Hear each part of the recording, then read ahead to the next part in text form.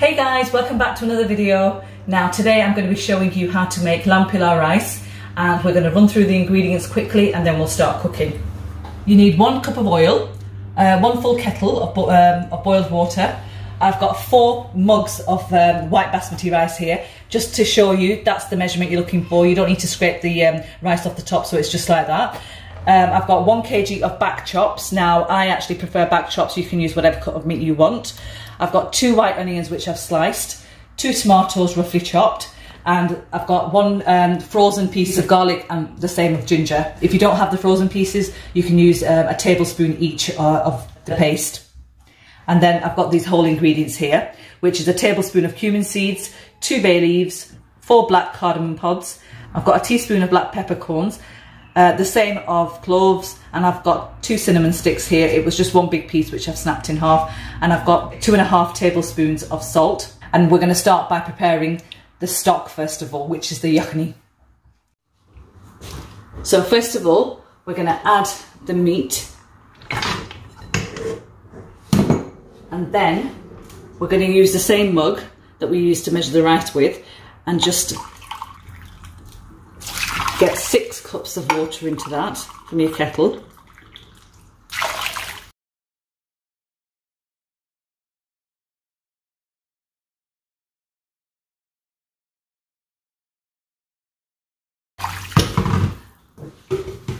And then just turn the gas on and bring that to the boil, and then let that simmer for about 10 to 15 minutes, and we want the meat to be half cooked. So just coming back to this has been on full heat, boiling away for about 15 minutes, and we're just going to put this to the side, and we're going to start prepping the masala base for the pilau rice. Don't throw the stock away guys, we're going to be using that later. So we're going to first of all start by preheating the karai, and just get it nice and hot. And then in with your oil.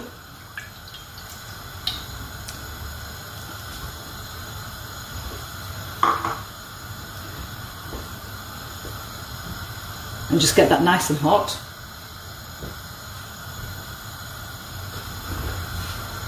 And we're going to throw in the whole spices first of all.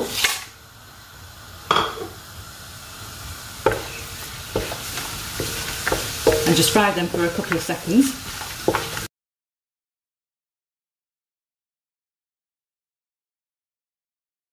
And then in with the onions.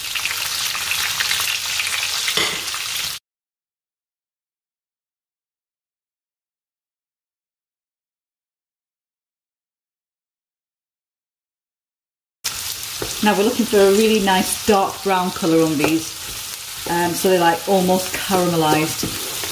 So they'll take at least 10 minutes or so to cook, and I'll come back to this once it's done to show you how it looks. Now whilst I've got the onions cooking away, I'm just going to wash the rice and I'm going to leave it to soak for at least 30 minutes. So coming back to this now, that is the colour that we're looking for. So it's slightly dark brown, not too dark, but that's the colour you want, because that's what's going to give the meat and the rice its pilau rice colour, which is the brown colour you're looking for. What I'm going to do is I'm going to add a little bit of water to this to stop it cooking any further.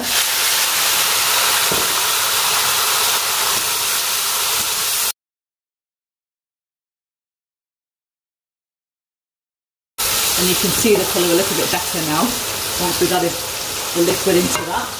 Now we can add the tomatoes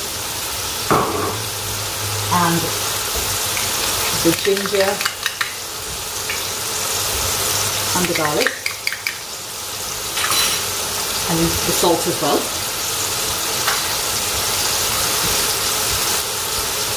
And just cook that down until the ginger garlic sort of like loses its rawness, and the tomatoes will soften up as well, and then we'll be ready to add the meat and cook it further. So that's been cooking away now for about 5 minutes. Tomatoes are nice and soft, and the oil's now started to sort of like separate itself and come to the surface. So now we're going to add the meat to this. So just go in and get your meat and just add it straight into the karai.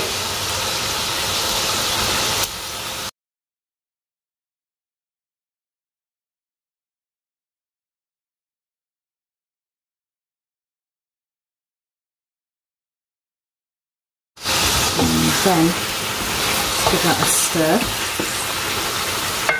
and we're going to cook this now for about 15 to 20 minutes, and you're looking for the meat to be tender whilst you're doing this.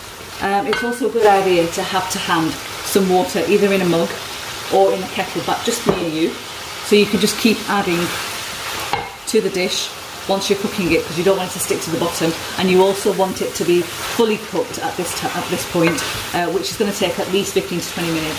So just coming back to check on this, it's been about 5 minutes it's been cooking away, and you can see that there's hardly any water left at the bottom, and the meat's taken on a really nice colour from the caramelised onions. And we're going to add a little bit more water to this and continue cooking it now further.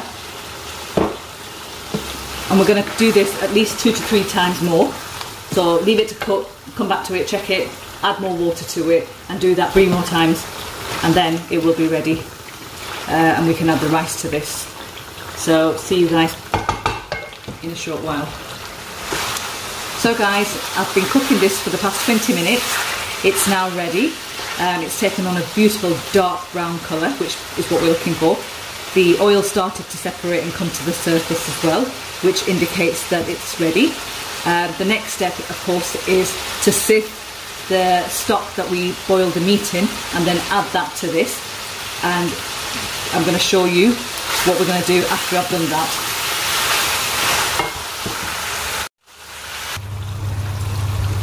So I've just sieved that, and I'm just going to use this mug, same mug again, and measure out 5 cups. You should be left with approximately 5 cups, 5 mugs of water. If for any reason you don't have 5 mugs there, just make up the remaining amount by using just boiled kettle water. So that's 2, 3, sorry, I'm just gonna 4, 5. And then you want to bring that to the boil. So we're going to wait for this to come to the boil now, and then we're going to add the rice. And at this stage you want to turn your oven on, because I'm going to be putting the karai into the oven to give it dum in there, because it's got even distribution of heat and it just cooks better in an oven, I feel.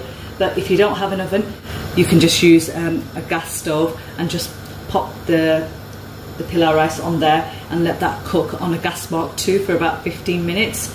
If you're using an oven, it's going to go in at gas mark 160 Celsius for again 15 minutes. I'm just going to swap my wooden spoon for this. It just makes it easier when you're stirring, and it prevents the rice from breaking. So just go on and add that in.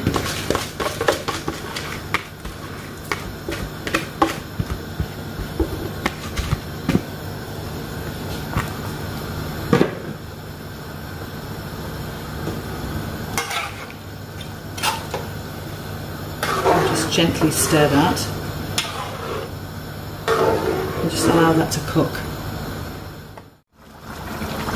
So just checking up on this, and it's still got quite a lot of water in there, so we're just going to wait for it to completely reduce down to nothing.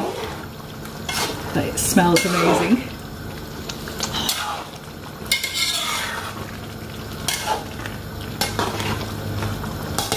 And you can tell that the rice has taken on that really nice colour from the onions.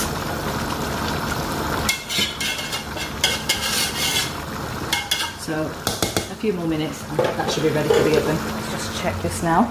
So guys, the water's completely disappeared now, and that's what we want. The dishcloth that I was using to hold the handles with, I've just run that under the tap, and I'm just going to pop this on to give them like this now.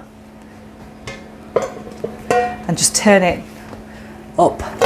And then that just needs to go in to the oven for about 15 minutes, which I'm going to do now.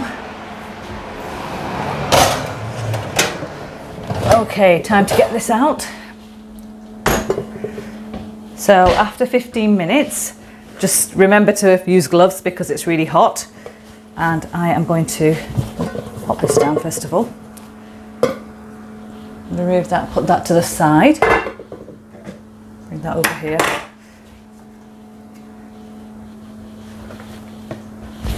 I'm going to take that off. And that's how it looks, and I'll show you. Soft and fluffy lamb pilau rice. It's cooked to the point where it's coming away from the bone.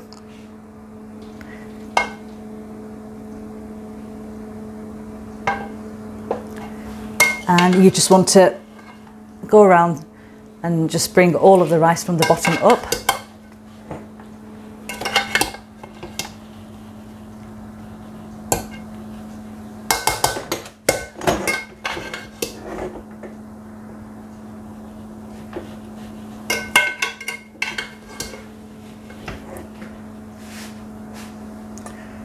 And I'm just going to plate it up and just show you how it looks.